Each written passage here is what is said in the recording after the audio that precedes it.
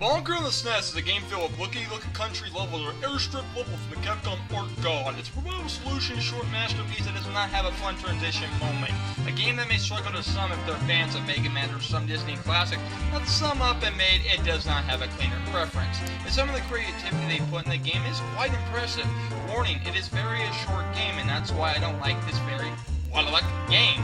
It's over. It's very short. Like 30 minutes or over, you can beat this game. Really do a declaration to many flourished ones wanting at least 1 hour to play with a suckable enjoyment.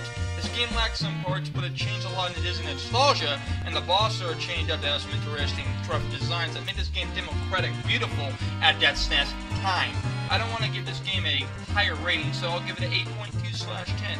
Check it out. Love the